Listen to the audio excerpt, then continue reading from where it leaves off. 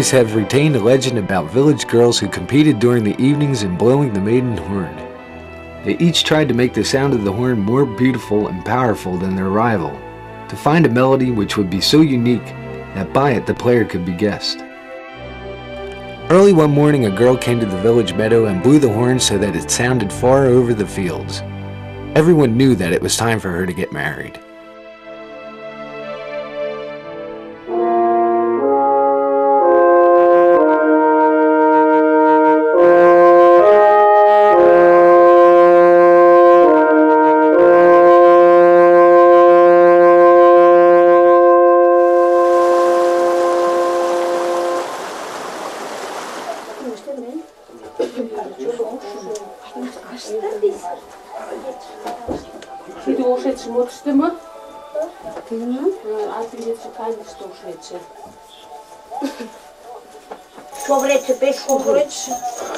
Today we have not come in vain to the village of Tygyde Morko, Republic of Mariya, near the river Volga. This region is known for its well-preserved customs and unique folk culture.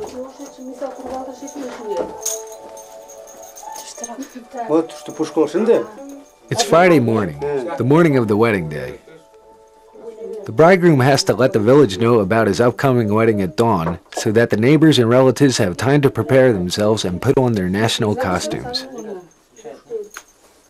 It's also interesting to note that the number of wedding guests is counted by the number of women, or to be more exact, wives. Unmarried persons are not asked to attend the party. The bride is gathered by an odd number of women, so that with the bride there should be an even number of guests.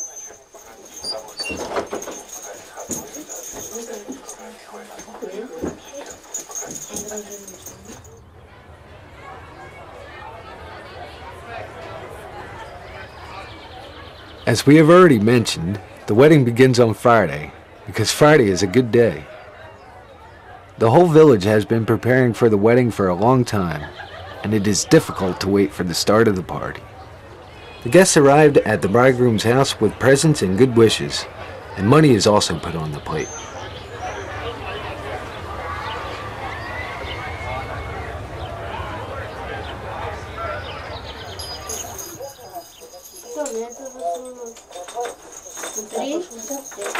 Since ancient times, our women have decorated their clothes and headgear with silver coins. Silver is a defense against the evil eye.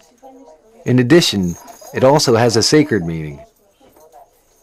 20 to 30 years ago, the price of silver rose so high that most of the ornaments were sold. Fortunately, the custom of wearing ornaments cannot be sold. Nowadays, they are simply made of aluminum.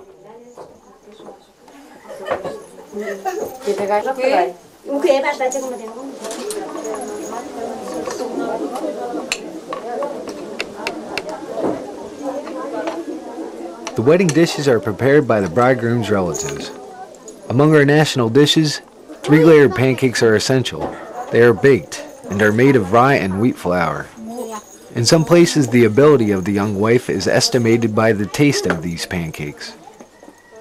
We also consider cottage cheesecakes as necessary wedding fare, which we use to decorate the wedding bread that is presented to the young couple.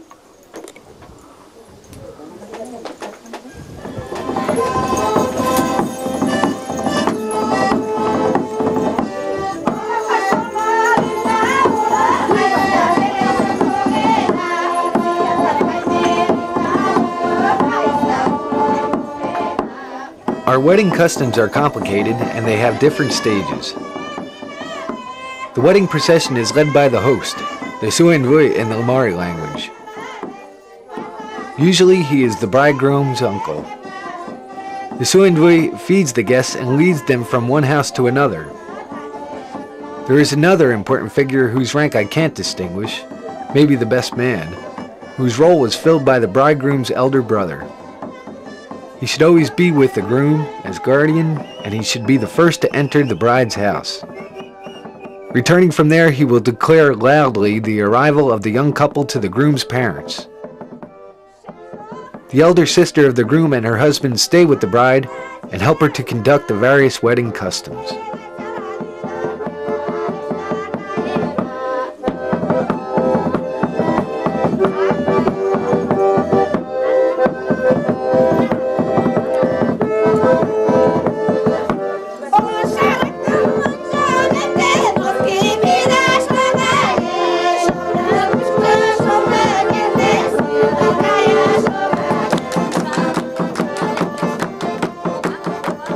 The zavush is the younger brother of the groom who guards the wedding procession. He wears a scarf tied over his shoulder and carries a nominal whip as symbols of power. It's his first dance that starts the party.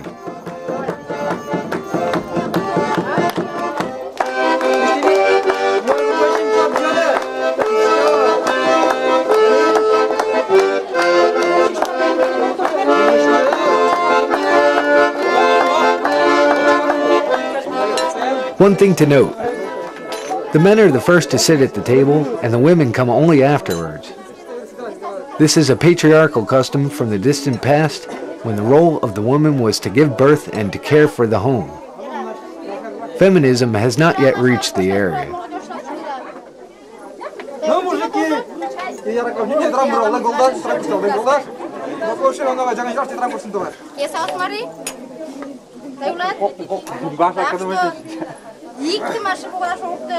The bride's elder sister feeds the men who fetch the bride.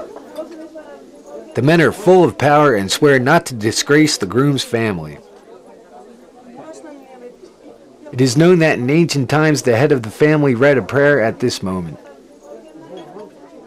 Good and great God, great Creator, Mother of the tribe, today begins the wedding. It's God's order to marry.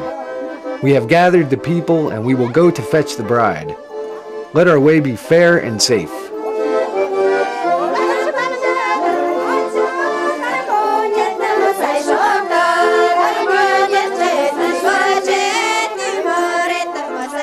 Musician, take out your squiffer. The better the music, the more we want to sing. Drummer, help us to dance.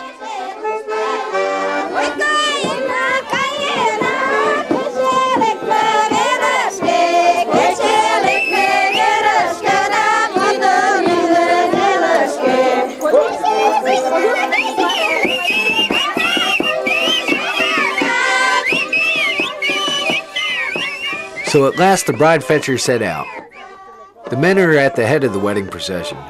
They walk backwards so that they can guard the procession against the evil eye and evil powers.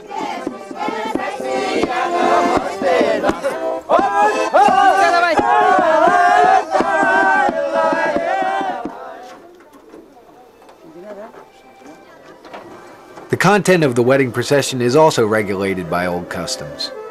At the head of the procession is the host with his wife, and after them, the godfathers and mothers. The savush comes at the very end with the singers and dancers.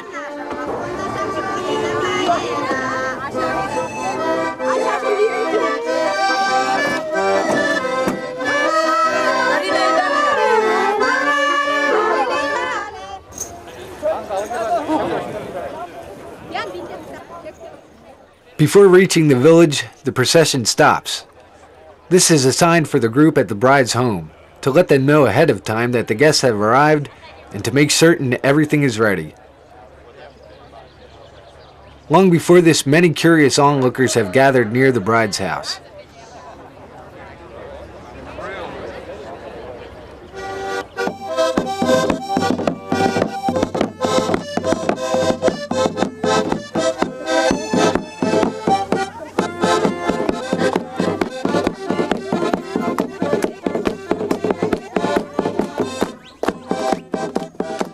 Even before reaching the bride's home, the zavush makes a dancing circle out of the wedding procession, where guests try to outdance each other.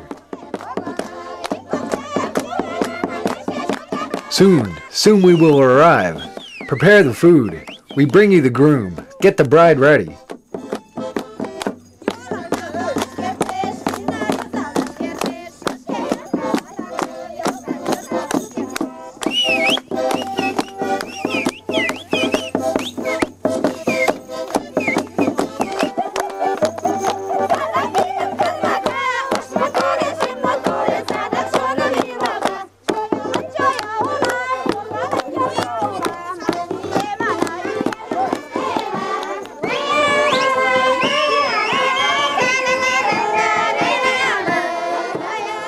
The pagan customs still live among us. Their authenticity has not vanished yet. Our nature is still alive. We can and must talk to it. A girl in love goes to the sacred grove and ties an embroidered scarf to the branch of a tree. Her whole life has been embroidered into the scarf in symbols and signs. Each sign has a meaning and an objective. Even a stranger can learn the girl's family and birthplace from these signs. Then the girl asks the tree fairy to have mercy on her and to bring her the love of her beloved.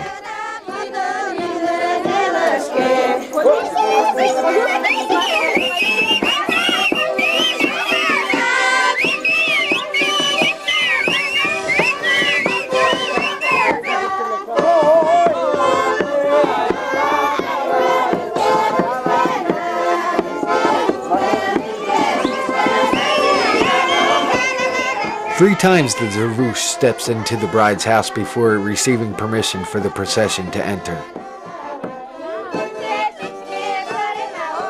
The host must pay a ransom for the bride. Only then is the bride taken out to the gates where the groom can take his place beside her.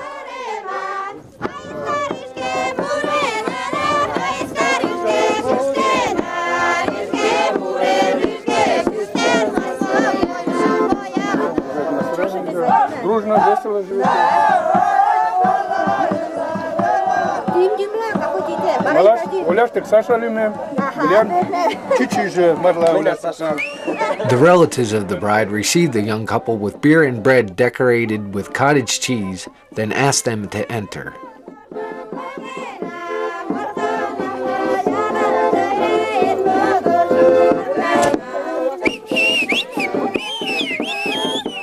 The men are the first to come in through the gate, backwards. At the gate, the procession has already begun to dance for the bride and groom.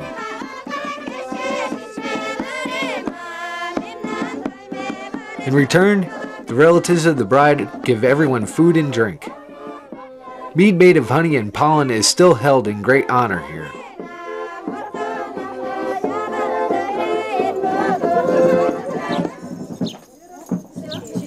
Women come to the bride's yard with funny songs that are often composed spontaneously. Oh, you silly girls who want to marry, think before you do it, so that there won't be tears and regret afterwards. Upon entering the house, the women have to praise the groom and also the beauty and diligence of the bride. The horse bow is decorated with flowers. Under the bow, a silver bell rings. We need a bride whose voice is as a silver bell and whose face is as beautiful as a flower.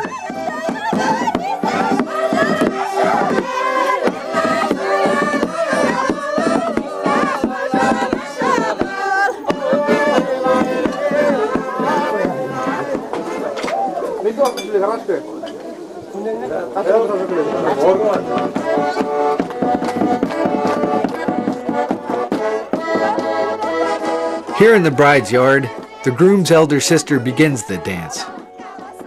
A fluffy pillow in her hands is a symbol of plenty in the young couple's life. Only after this dance can all the other guests dance too.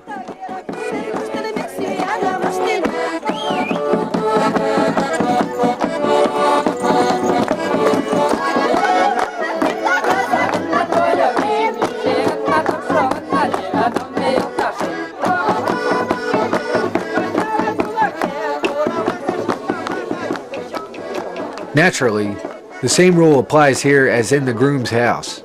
Men sit at the table first.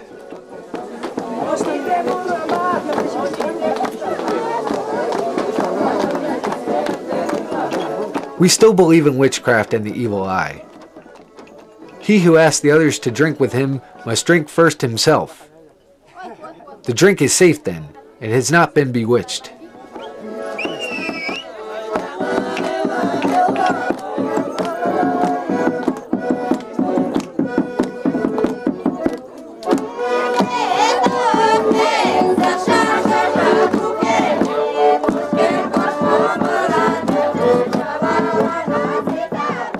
The young couple feeds the guests and asks them to drink to their health. The Zavush won't drink before they have kissed.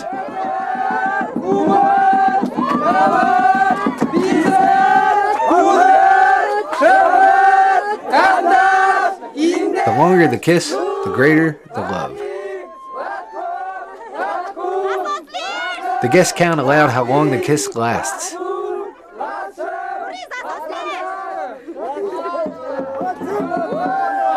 Only now can the zavush accept the drink and perform his dance.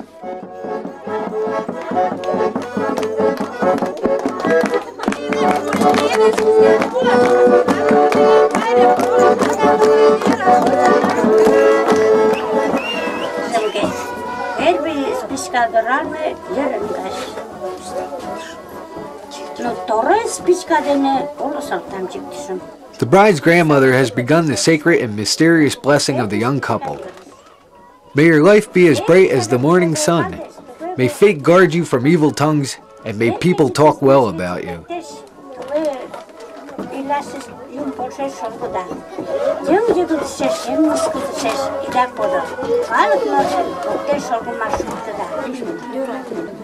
The godfather covers the bride's head with a scarf. She cannot take it off before reaching the groom's house.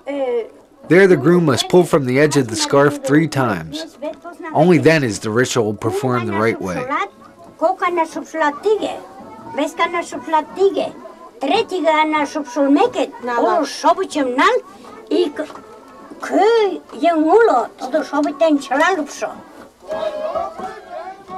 The pagan faith and Christianity have been intertwined by us. Some people also call our paganism natural faith. Our wedding customs use rites borrowed from both religions which meld smoothly into each other. At this wedding, the groom is a pagan, but the wife is an Orthodox. In order not to offend the other party, the Orthodox ceremony is held at the bride's home.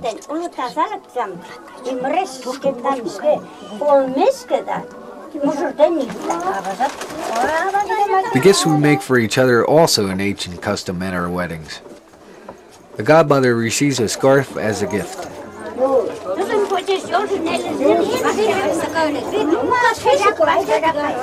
To prevent the bride's younger sisters from remaining unwed, they make a circle and walk around the table, and then out of the yard.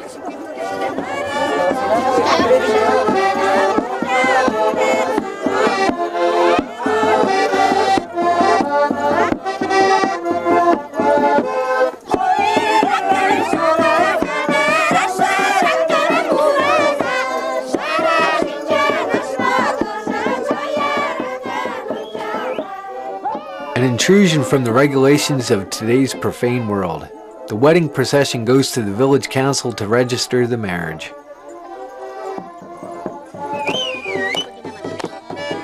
In ancient times, there was an important and mysterious ritual.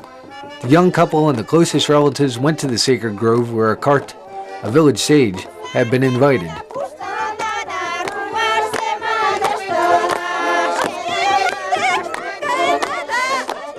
The cart sacrificed a bird to the gods to ensure that the young couple's life would be happy. The bird could be a goose or a duck, depending on the god's gender. The bird was brought to the sacred grove, bound in a scarf, and was left on the branches of a tree, a message for the gods. Other guests were not allowed to see the sacrifice. If the couple were Orthodox, the procession went to the church.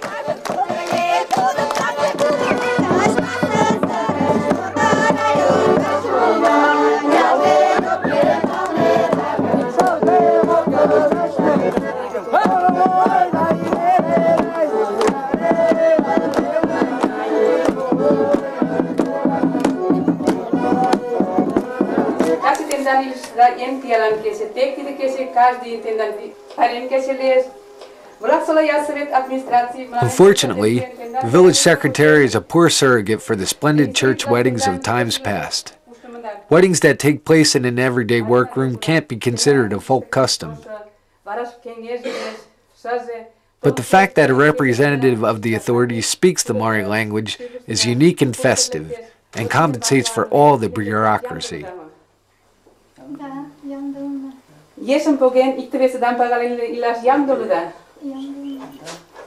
Now it is spring in your hearts, but then follows summer, autumn, winter, Your hair will turn gray and your faces will become wrinkled. Are you ready to get married knowing all of that?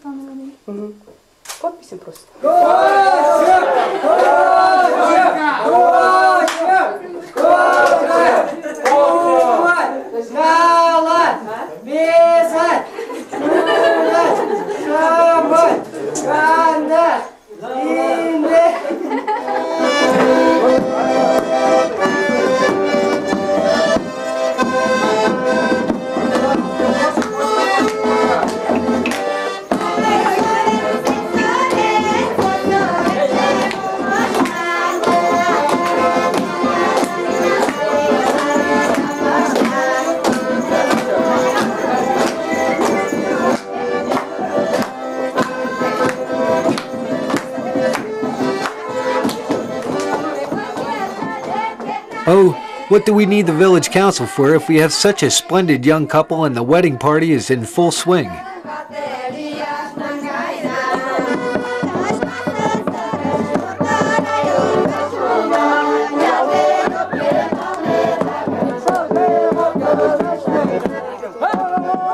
The official registration is finished. Now the whole procession goes back to the starting point, to the groom's home.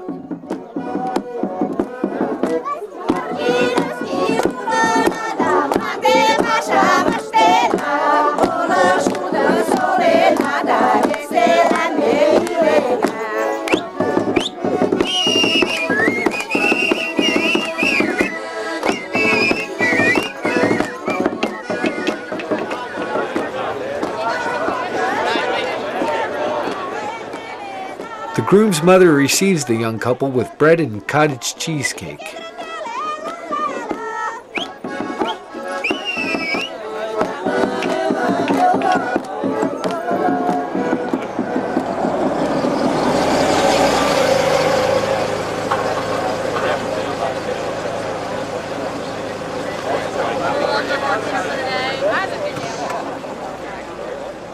But before they reach the yard, the godmother puts down a roll of cloth and a pillow that, as we have seen already, signifies well-being and safety in the young couple's life.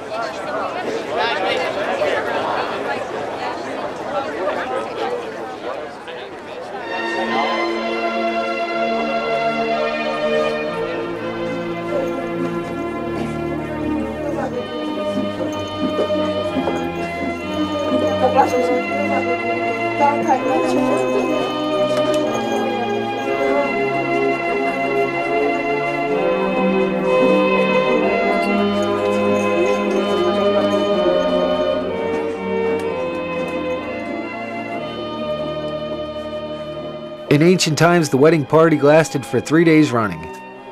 Now we have to finish in 2 days. On the second day of the wedding, the bride bakes pancakes with 3 layers and feeds her closer relatives.